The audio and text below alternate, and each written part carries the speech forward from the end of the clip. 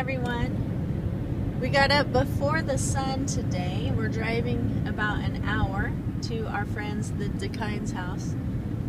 Tracy, the mom, Olivia, and Alyssa go to homeschool group with us. And they are, they raise chickens for themselves and others. So today, which is Friday, so Friday, Monday, and then the following Friday and Monday, they're going to process 280 chickens. So we are going to work with them and learn how to do it. We have Cornish cross that we raise every summer for meat birds. We want basically a 5-6 pound bird, so we do 8-week process. We start 3 weeks in a brooder, 5 weeks out in the field, basically about 20 pounds per bird they eat. And we've got 280, I think, or approximately 270, 75 out here. Not out here, but to process over the next 2 weekends. So out here we have about 180, 175. Processing, we have first we have the scalder, 150 degrees for 1 minute. Then we take them out of there and we put them into the plucker. Plucker just takes a minute or less, takes all the feathers off. Anyway, so we're going to do that, and then we're going to eviscerate, which is the nice word for you know, cutting it open and taking out the insides, and then we'll probably end up cutting them up and into pots, and we'll bag them. I'm Inspector 12.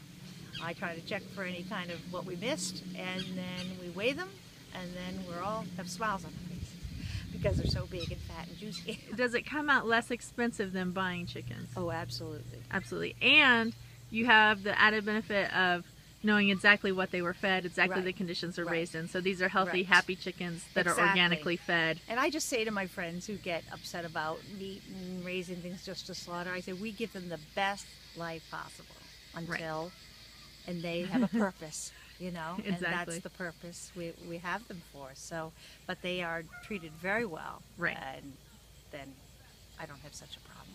All right, well, I look forward to learning more. Thanks. We're catching the chickens, and right now we're going to just pick them up, and now. So this is a chicken tractor, so you guys move it? Yeah.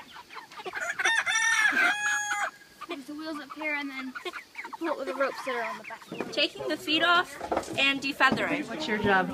I'm eviscerating the chicken. Eviscerating, okay. Well, so not yet, but I'm getting you're ready. going to. So what will you do? Or I guess you'll just show me as you go. Yeah, I will cut open the stomach and then start pulling out the innards and then clean it out and rinse it out. I think it's this way.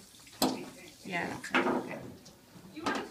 Oh yes, that's not pleasant. Yeah, that's like they're kind of like their stomach taken away. Well, that's grass. Yeah, and there'll be stones in there too. They eat stones. Oh right, that's what grit and Yeah.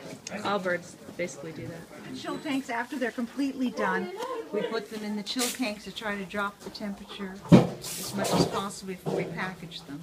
We're getting the chickens out of those buckets there. Okay. And then I'm weighing them and passing them on. They cut them up into 4 separate or 5 separate groups, like the breast, thighs, stuff like that.